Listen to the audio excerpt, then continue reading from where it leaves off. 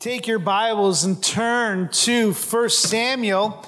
We're going to be looking at chapters 9 through 10 as we look at the reluctant king, or the man who would reluctantly become king. Or we might as well just ask this: be careful what you ask for. Have you ever heard that phrase? It's a cautionary tale or saying that suggests sometimes what we desire or request may have unintended consequences or outcomes that we didn't anticipate. Here's a couple of examples. You get a promotion at work. You've been seeking it. You've been desiring it. You've been praying for it. You want the greater responsibility. You want the higher salary. However, once they're receiving that promotion, they realize they find themselves overwhelmed with stress, longer hours, and less free time. They may realize that the increased workload comes with sacrifices that they didn't foresee. Or how about winning the lottery? Many people dream of winning the lottery, thinking it will solve all their problems and bring them happiness. But as many of you know, there's numerous stories that exist of lottery winners whose lives were negatively impacted by sudden wealth and a change in relationships with their families and friends, struggling with managing their newfound fortune, and even experience strained relationships or personal crisis. Moving to a new city, you think things are going to be better on the other side of the fence. You know, what's that old phrase? The grass is always greener on the other side of the fence. But have you realized that because of that, they have a higher water bill? So be careful what you ask for. Starting a business, you think this is the way to get out of it, and all of a sudden you wind up that owning your own business is much difficult, much harder than you ever expect. So that illustrates how desires or requests can lead to unforeseen challenges or consequences, and that's what we're going to see as we look at the man who would reluctantly be king. Last week, the 12 tribes demanded that Samuel appoint a king like other nations, and that's very important, like other nations, to rule over them. They've had enough of the wickedness of Samuel's two sons, who were just like Eli's, in which they were priests who were just doing things for their own benefit, misusing their gifts, their talents, and the people taking and stealing from them. Samuel, though, feels rejected by the people and goes and complains to the Lord, as we saw last week, but the Lord commands him to relent. It's not you they're rejecting me. So get over it, Samuel, and let's appoint them a king. God gives Samuel some warnings that he gives him, that the king will be very demanding. However, we see that the people are adamant. They want a king like other nations. They're tired of these priests ruling over them. In reality, what they're doing is they no longer want God to rule over them by sending judges when needed. The Lord points out that this demand for a king is going to come at a high cost as they reject his authority. Tim Chester, a pastor who wrote a little commentary on this, notes this. I believe it's here on the monitor. He says, the writer of Judges suggests that the moral chaos in Israel was because they had no king. Remember, there was no king in Israel and everyone did what was right in their own eyes. He goes on to say, God has promised a king. Moses had predicted a king, as we saw these things last week. And the writer of Judges sees the need for the king, but they envision a very different king from the one from whom the people ask. The people ask for a king like those of other nation. God envisions a king who will rule under him.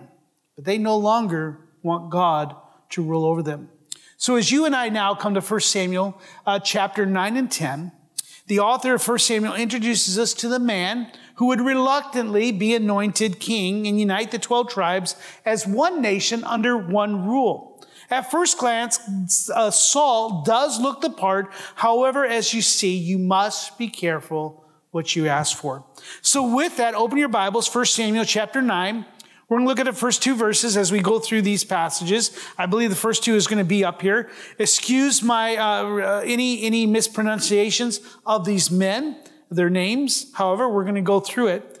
There was a man of Benjamin whose name was Kish, the son of Abiel, the son of Zorah, the son of Bechorath, son of Aphiah, a Benjamite, a man of wealth. And he had a son whose name was Saul, a handsome young man. And there was not a man among the people of Israel more handsome than he. From his shoulders upward, he was taller than any of the people. Father, we thank you for this passage of Scripture.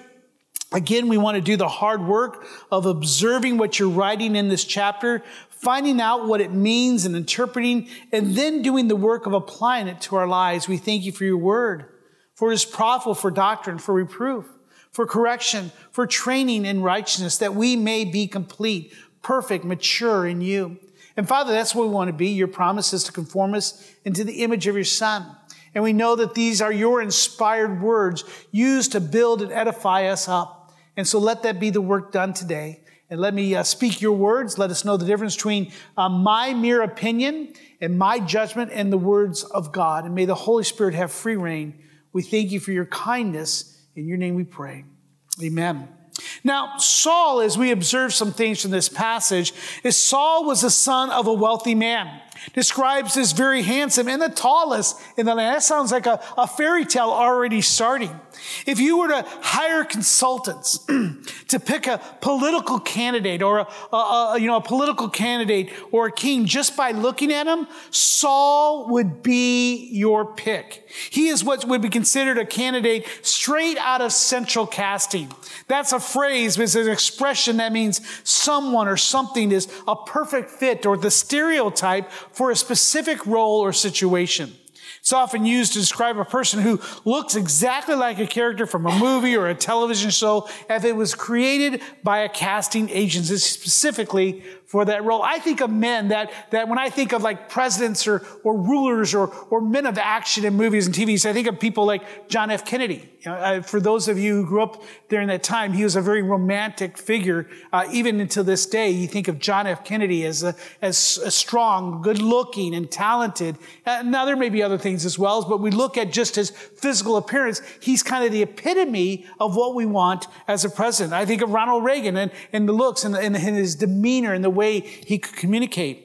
I think of people like, and now I'm dating myself as I'm thinking of Robert Redford or George Clooney I don't even know what it might be at this day of age for young people, Miles Teller or something of that nature. But there's people in which they look the part. That you just look at them and say, that person would make a good candidate.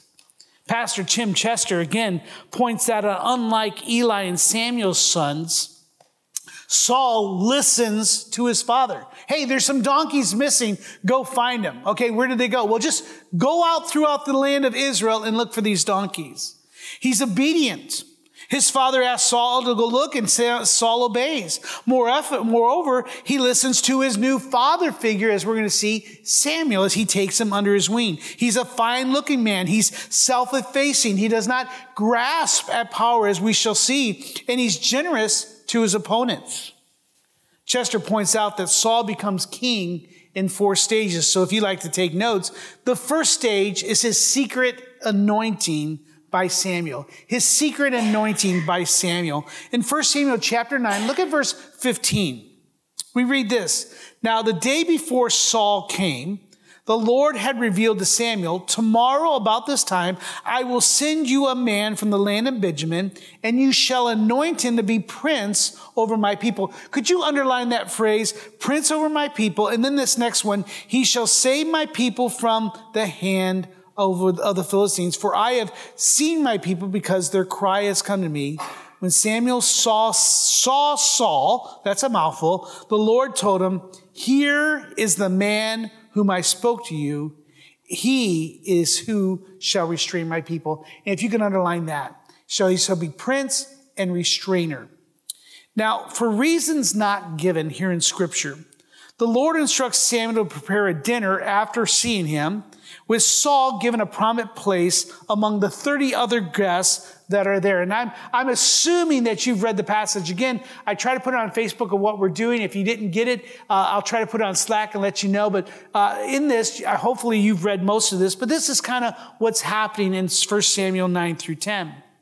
Interesting, in this dinner that Samuel is hosting with Saul at the prominent place, neither the guests nor Saul is told about Saul's future position as the prince and restrainer of Yahweh's people. After the dinner, before he heads home, we read in 1 Samuel chapter 9, verse 27, that as they were going down to the outskirts of the city, Samuel said to Saul, "Tell the servant who was with him to pass on before us." And when he had passed on, he says, "Stop here yourself for a while, that I may make known to you to the word of God." So at this point, Samuel has no idea why all of a sudden Samuel is treating him with as a man of honor. He doesn't understand why he's having all this, but he's about to find out. Then Samuel took a flask of oil and he poured it on Saul's head and he kissed him and said, "Has not the Lord anointed you to be prince over his people Israel?" Rhetorical question. "And you shall reign over the people of the Lord, and you shall save them from the hand of the surrounding enemies." Now, you have to remember, the whole life now here, the whole tenor of Saul's life just changed that moment. One minute, he's a farmer, son of a wealthy man, who's out scouring the countryside to find some lost donkeys. He ends up anointed as the king of Israel. He didn't seek it out. There was no politician here. There's no candidating or no big vote that's happening here. It's all of a sudden God says, "There's your man." Samuel looks at him and says, "Wow, what a man's man," and says, "I'm going to make him." And then secretly, not in front of everyone else, he does this. The second stage, though, as we continue, includes a personal confirmation by Samuel's prophecy. If I was Saul, I would say, "Okay, what does this mean? And I'm really not sure who you are. By what authority are you going to do this? It's only you and I around. We don't even have a witness to tell everyone what's happening, what's going to happen here." So Samuel then says to him, there are several things that are going to happen. Look at chapter 10. We're now in chapter 10. The second part of verse 1. "And this shall be a sign to you that the Lord has anointed you to be prince over his heritage." So here's some signs for you to know that what I just did is real, is concrete. You are the man. The three signs then include that two men, as his journey back home, that two men will inform Saul that the donkeys that he's been looking for have been found and they're back at home. Then he will run into, after that, three men who will offer him bread along the journey back home. Three men will just out of the blue see and say, "Hey, here's some bread." The fourth one is an encounter with a group of prophets where, surprisingly and amazingly, Saul will join them in prophesying as the Holy Spirit rushes upon him. And all of a sudden people are looking and saying, "Is Saul now named one among the prophets?" He's prophesying. Now in verse 7 of chapter 10, Samuel instructs Saul, "Now when these three signs meet you, do what your hand finds to do, for God is with you." At that time, you should know then what God is going to do. So the second one includes some personal confirmation. Now, as we move to the third stage, we see it's a public selection by lot. A public selection by lot. After telling Saul to go back home and to offer his burnt offerings and peace offerings to the Lord, he was to wait 7 days for Samuel's arrival, who will then come to Saul's house with more instructions of the next step in waiting to become king. When Saul's uncle asked about his journey and what happened, who'd you meet, and when he finds out that Samuel was the one that he met, Saul doesn't share any of the details of what happened. I don't know about you, but if God got anointed king of the world, I think I'd probably tell someone, "Hey, Dad, guess what happened to me?" Maybe your friend, maybe your worst nemesis, your enemy. Maybe you might tell him, "Hey, you better treat me right." Maybe his brother, his sister, whatnot. But he keeps it secret. Even when his uncle says, "Well, what did Samuel tell you? What'd you talk about? What happened?" But Saul here is quiet. He's kind of self-effacing. I would suggest probably maybe he wasn't really sure even what's going on, even with the confirmation, with all the things that just happened to him, that he's not really sure. But for some reason, he doesn't share the details. But then as we go to the fourth stage, the last stage, we see now Saul ascending to the king of Israel is now a victorious confirmation by the people. So in 1 Samuel, in chapter 10, verse 17, we get a look at what's happening at that day. Now, again, as we think about lots, this is, in many ways, as we think of lots, it's almost like picking straws. You remember that old game you used to play as a kid? You would, to see who would go first, you would pick a straw, and they were all different sizes. And either the short one got the end of the stick or the long one, whatever you might change. Or what they would do in those days, many times they would have, in this case, 12 stones. And what they would do is they would throw 12 stones, and each stone had a name of a tribe. And as we're going to see, this is what happens. We'll go a little bit more into it. But this is what's about to happen. They're going to choose him by lot. Now, Samuel in verse 17 of chapter 10. Now, Samuel called the people together. That's speaking of the elders and the leaders and the people of the 12 tribes together to the Lord at Mizpah. And he said to the people of Israel, "Thus saith the Lord, the God of Israel, I brought you out of Israel, out of Egypt, and I delivered you from the hand of the Egyptians and from the hands of all the kingdoms that were oppressing you. But today," now he wants to make a point, "but today you have rejected your God." In other words, they no longer want God to rule over them, who saves you from all your calamities and your distresses, and you have said to him, "Set a king over us." So Yahweh wants to put it very clear. You're about to get what you asked for. Now, therefore, present yourselves before the Lord by your tribes and by your thousands.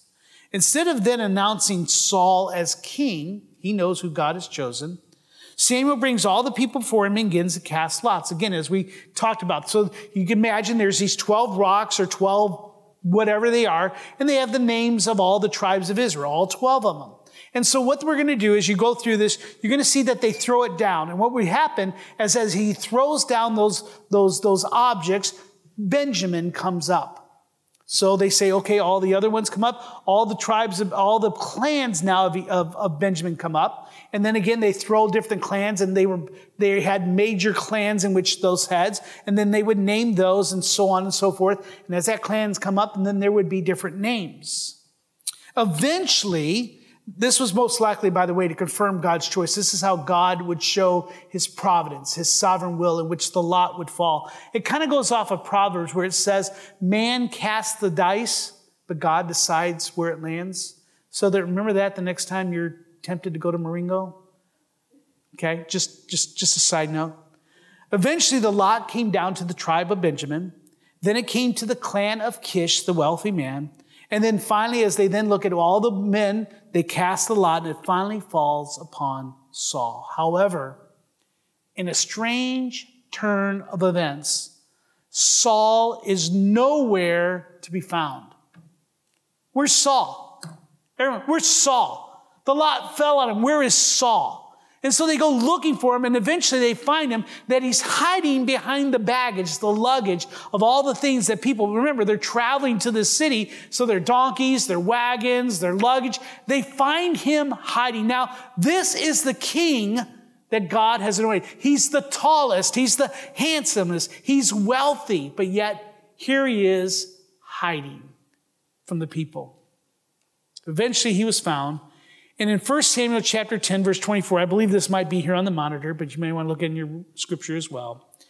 And Samuel said to all the people, "Do you see him who the Lord has chosen? There is none like him among all the people." And the people shouted, "Long live the king." They're happy. They're rejoicing. They got what they wanted. A king like the other nations. Our passage concludes quite suddenly, though. As Samuel recites the rights and duties of the king, it's not given to us, but it just tells us that's what he does. And afterward, everyone returns to their own home, including King Saul. There's no grand march back to Shiloh or another important city. At this time, Jerusalem was not the capital. There was no grand coronation that we're used to seeing in movies or watching as King George and Queen Elizabeth and so on and so forth. When we return to chapters 11 of 1 Samuel next week, or actually in 2 weeks, I should say, we're going to find that King Saul is still working in his father's fields, doing whatever it is that he would do in the field. Everything, though, is not rosy. As in 1 Samuel chapter 10, it ends on a sour note in verse 26. Saul also went to his home at Gibeah, and with him went men of valor, whose hearts God has touched. Now that sounds wonderful. All of us want to be surrounded by men of valor, ready to do whatever we want at a moment's notice. But some, it goes on, some worthless fellows. You can see the connection there with Judges, where it talks about how many of the judges had worthless fellows that follow him. The worthless fellows you could just insert in there politician if you like, and says, how can this man save us? They look at him and say, yeah, he's tall. Yeah, he's handsome. He comes from a wealthy family, but how in the world can this man who's hiding in the baggage, how can this man save us? And they despised him and brought him no present. But Saul held his peace. He held his peace. Now it's time for us to turn and consider this passage and how it's powerful for doctrine, for reproof, for correction, righteousness, instruction for righteousness. And going back to our introduction in this series, we discovered that this book had 3 themes. I don't know if you remember those, so we're going to go through those. And I'm going to share with you, I think, what we're trying to find through Scripture, what this is telling us. The first is you and I look at chapters 9 through 10, not only the whole book, but 9, 10, you see first is that the kingship is of God. God is the first king. We need to recognize that they are rejecting his rule. Only God alone determines who will stand before him and mediate his kingdom, and no other. So when you and I even look at this world, it is God who decides who rules over us. You know, there's that old phrase, we get the politicians or the presidents or the rulers, the governors that we deserve. And I believe that's true. But in the end, you and I one day are going to, here in November, we're going to cast our lots or cast our votes. And we're going to determine, but let us always remember that that's always under the kingship of God, who determines who rules. The time indeed has come when the people demand a king, one that is like other nations. But even this demand is rooted in the truth that Israel is his chosen people, but yet I'm putting God and Yahweh together. I'm not sure that's a good thing to do, but God is the one who is still their king. Theologian Robert Bergen writes in the New American Commentary about this passage. He says, Samuel also gives Saul his first lesson about the relationship that was to exist between Israel, the king, and Yahweh's prophet. Under the Lord's inspiration, he writes, Samuel and the later prophets had the right to prescribe royal behavior. Furthermore, the plans of Saul and all the Israelite kings who would come after him were to subordinate themselves to the prophetic word. You must wait until I come to you and tell you what you are to do. So in here, God is giving really, he just, as we saw earlier, Samuel was the first prophet. That's a new rule, and now a role. And now we're seeing a new role, a new office. That's the king. They were to work together. In many ways, the king would almost be under the prophet when it comes to God's mediation. In Israel's monarchy, royal authority was derived and secondary. The king was always to be under the Lord's authority. And as you work your way through the Old Testament, you'll see many times a prophet coming in saying, thus saith the Lord. And you see kings who either obeyed it or kings who didn't, and the consequences that would come. So in here, we see that God is not giving up his role as the rightful king of all things. Since the Lord's true prophets were conduits through which the divine word came to kings, Robert says, these prophets were functionally superior positions to royalty. Royal power would have divinely set limits. They could not do just what they wanted to do. And the Lord's prophets would define those limits. We see that with Nathan and David. We'll see that probably next year as we look at 2 Samuel. Samuel's words to Saul were thus the opening volley in an enduring struggle between human political will and divinely inspired religious conscience. So you and I could easily see that God is still king. He's still king today. And even today, even as you and I will vote and get determined, at least here in the United States, who our rulers, who our lesser magistrates are, we're to put that under the conscience of God and his word. This harkens back to the opening chapters of Genesis, where God created all things visible and invisible in Genesis 1. And he set his man as regents, or smaller kings, I should say, to work and keep the garden.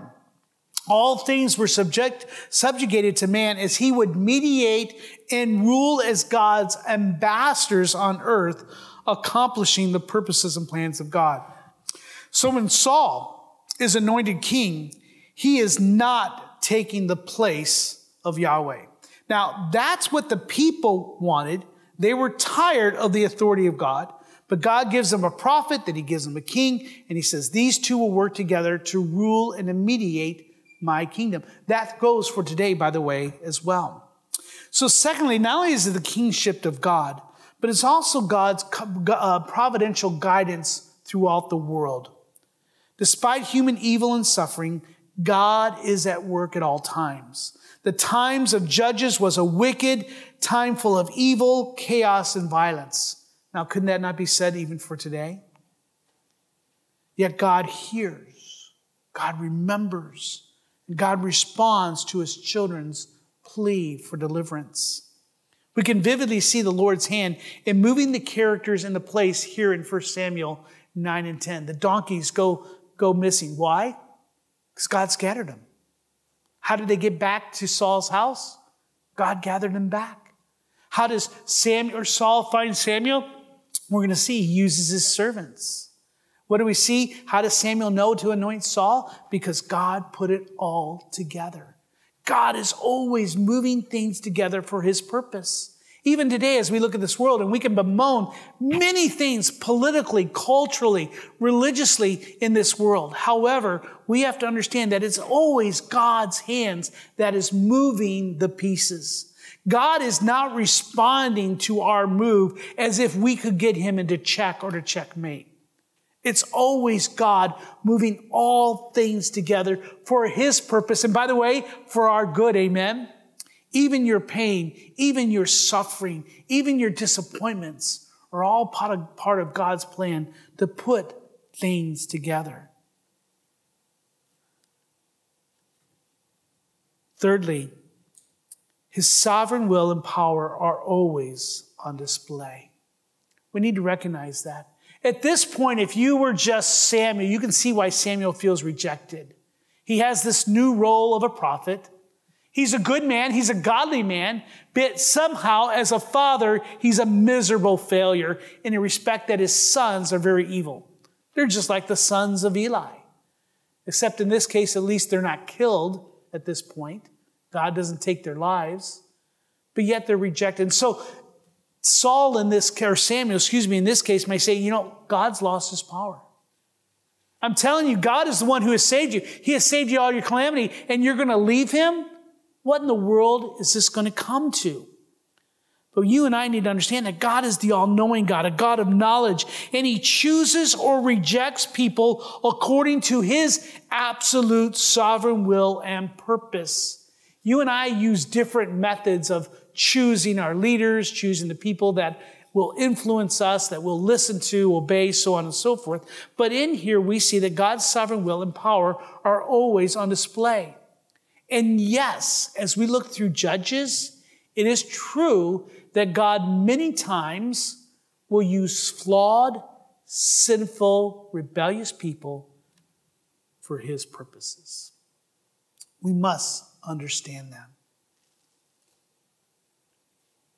Saul is anointed as the prince. the leader, the ruler, the captain of his people, who will stand as God's mediator and protector against his enemies.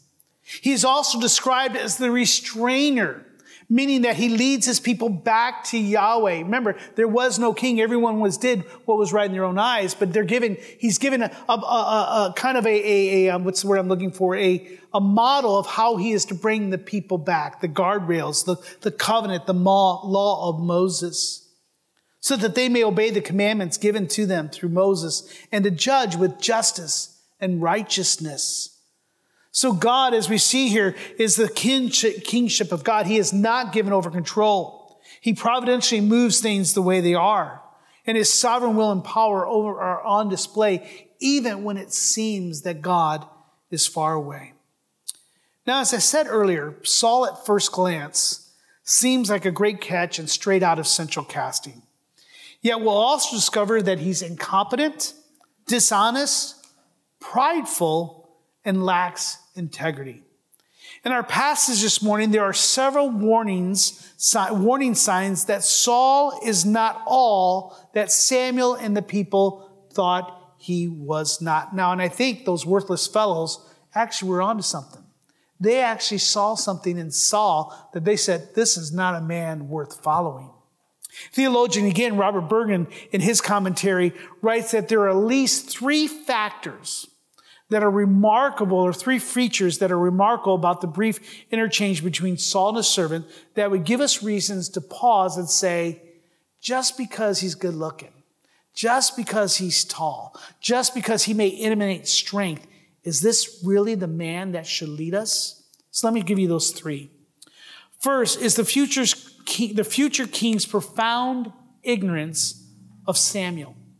Now, if we were to go back in 1 Samuel chapter 9, you would have saw that Samuel lived nearby, and though was known to all of Israel, as we've seen in chapters 8, or chapter 7 and 8, and that Saul did not know who Samuel was. The young slave that was with him did. He was the one who said we should go to Samuel the prophet. But it seems odd that Saul, the son of a wealthy man, would not know who Samuel was and where Samuel was based, where he lived. We saw that he was a circuit rider. He knew this is the circuit he would take each and every time that he would go and preach. But what we see here is that he's ignorant of the man of God.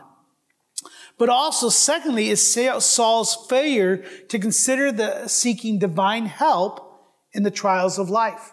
If you're going back to 1 Samuel chapter 9, you see that at no point, as he's looking for his dad's donkeys, not once does he say, you know what, maybe we should pray about it. How often do we do that, right? For most of us, prayer is something that we do it's like that fire hose over there. Break, when needed. We wait till a fire happens, right? Or things have gotten that bad. He doesn't seek God's advice. If I was looking for donkeys in a wild land that was big and long, I think I might sit down and pray a little bit. In this case, he doesn't. It was Saul's slave, not Saul himself, who recognized the need for spiritual help. Hey, let's go to Samuel. Let's ask him if he knows where those donkeys are. The future king's life at this point was devoid of spiritual sensitivity that looked for the Lord's help. And this, by the way, is going to be his Achilles heel throughout his reign as king, as you and I will see as we continue on over the next few weeks, is that many times Saul would act without seeking spiritual help. How often do we do that ourselves? And third, the third warning sign is Saul's assumption that the spiritual favors that he was wanting once he saw Samuel, this is getting really hard, had to be bought. Going back to 1 Samuel 9, though some unscrupulous prophets might have demanded some money for prayer, for an offering, no true servant of the Lord would. And if you read 1 Samuel 9 before you came in here, you would see that's one of the things he does. Well, I have no offering to bring to him. I have no gift. And the servant is the one who's the godly one, not Saul himself. In addition, I noticed that there was one other major issue in that Saul was not from the tribe of Judah. Now, if you know the word of God as these 12 tribes, these Hebrew children should have, and Samuel himself, we have already covered that the promise of God is that a king would come from the tribe of Judah. Yet when they're doing the lots and it comes and Judah's not chosen, instead they choose Benjamin, no one seems the wiser. No one says, wait a second, maybe we ought to do that again. I think we've made a mistake. Yet neither Samuel, Saul, nor the people seem to bring this issue up or question it. One reason is their desire, and again, and this is the phrase I wanted you to consider, is to have a king like other nations. They want a man who's tall, who's handsome. They want a man that they have no problem standing up in front of others and saying, that's our leader. We're the same way, right? We want leaders who look the part. We want leaders who believe the way we do. We want people to look at them and say, look at our leader.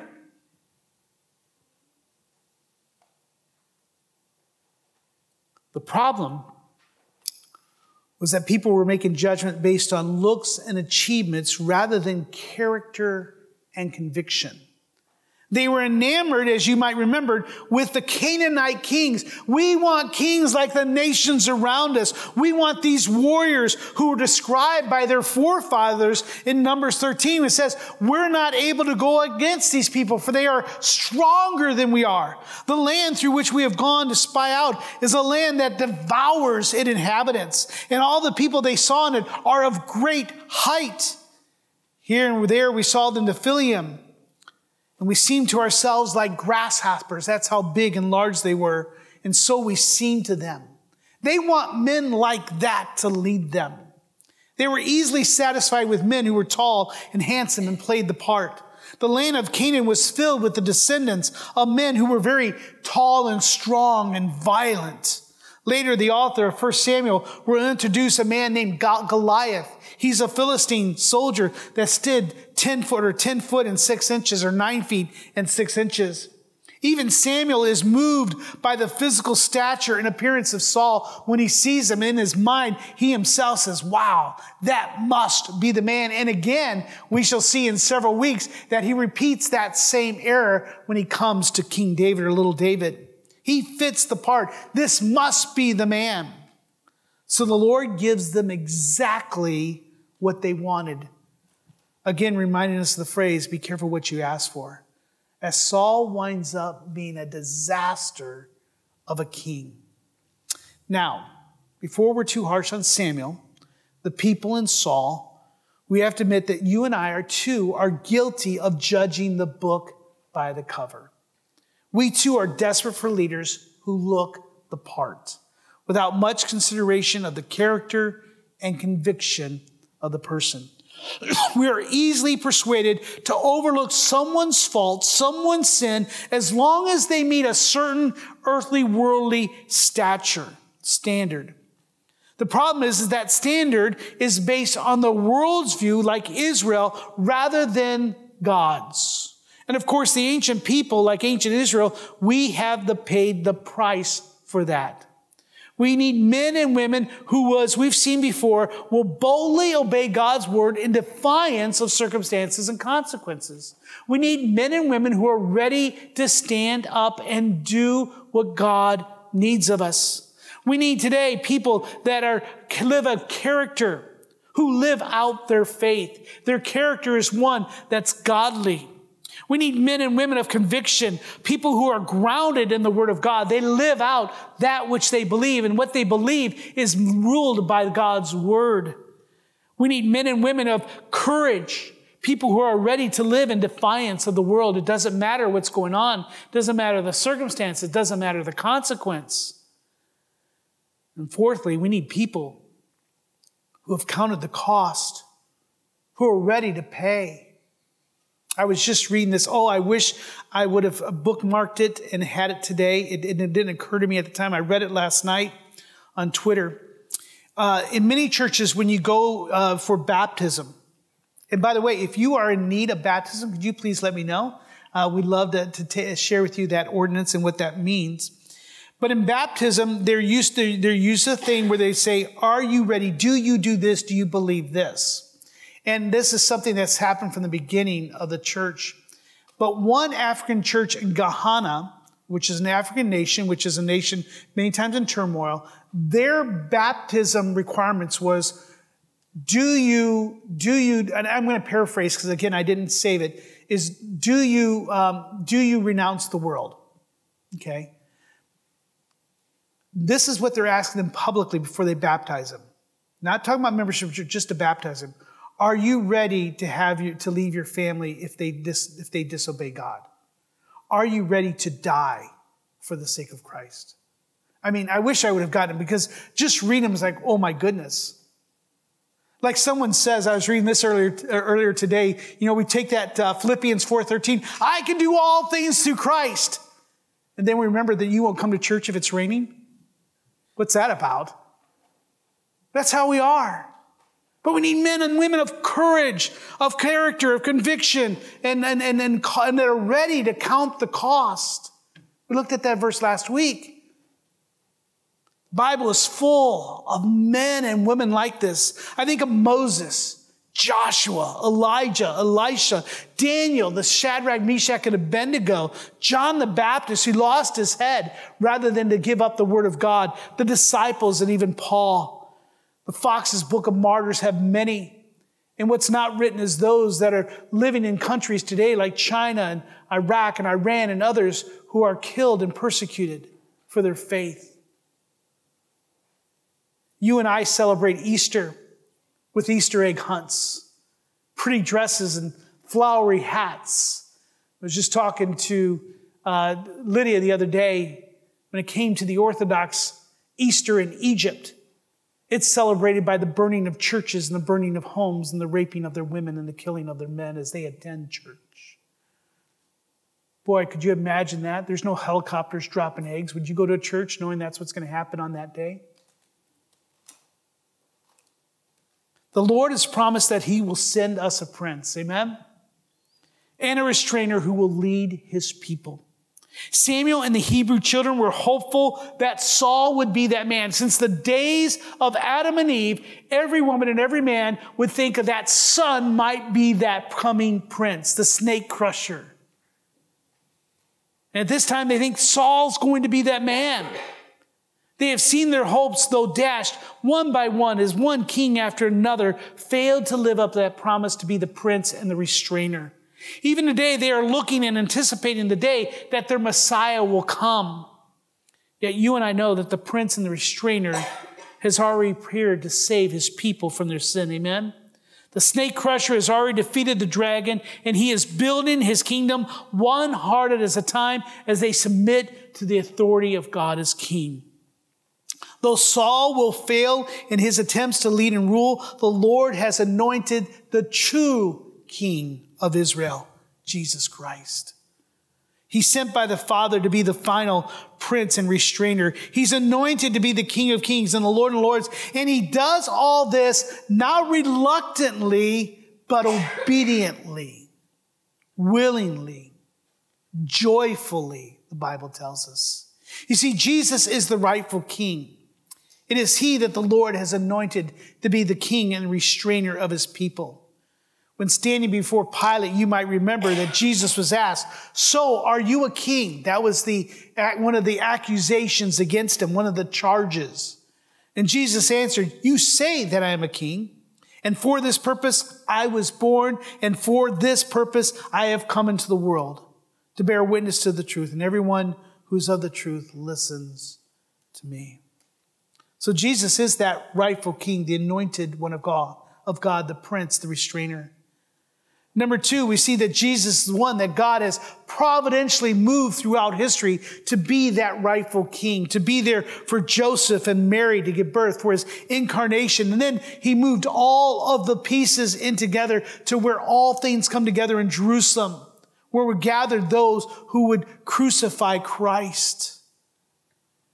The Apostle Paul writes, you see here on Scripture, that because of this, that God's design was to providentially decree that God has highly exalted Jesus and bestowed on him a name that is above every name, so at the name of Jesus, every knee should bow. And we talked about this earlier in our adult core class. Yes, Hitler will bow before Christ. Putin will bow and put the knee before Christ. The worst sinner will bow their knee before Christ and submit to his lordship.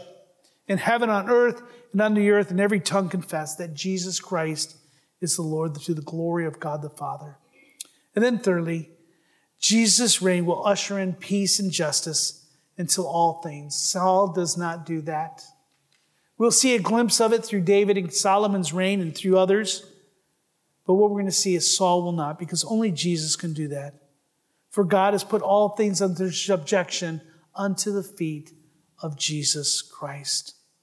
So as we come to a close, let us be men and women whose hearts are touched by God, rather than worthless fellows who question, how can this man save us? It's sad to this day that people still question how Jesus can save us. John MacArthur warns about those who falsely profess Christ, who may say, okay, Saul is king, but in my heart he's not. There are some who say Jesus is king, but in their heart. He warns this, for Jesus is the true king. He is deserving of all exaltation, all praise, all worship, all adoration. But the true king was offered a false coronation like Saul. There are masses of people who are interested in Jesus only because someone told them that they can get from him what they want. They see Jesus as a source to get what they want. As long as Jesus would meet their desires, feed them food, they would hail him as king. This kind of false coronation of Jesus goes on all the time. And as we come together, you and I through the table here are about to coronate Jesus as king. Say, he is king. Submit to him. I pray today that as you take of the elements, that you are not making a false sense of worship. So let us be men and women of character, conviction, courage, counting the cost to obey God. Why? Because Jesus is king. Revelations 5:13, I close with this. And I heard every creature in heaven and earth and under the earth and in the sea, and all that is in them saying, to him who sits on the throne and to the Lamb be blessing and honor and glory and might forever and ever. To God be the true King. Amen? Let us pray. Again, I'm going to ask Randy to make his way up. And I want you to just take a moment to pause and consider what we've shared here this morning. And then lift up in prayer to respond how the Holy Spirit may call you this morning. It may be different ways and different thoughts, but we respond to the goodness of God as Randy comes with us in prayer. We hope you enjoyed this episode of Walking in Faith. We encourage you to share this with others. If you have any questions or comments, please visit us online or email us at info@orangevilla.org. Till next time, may God bless you in everything you do.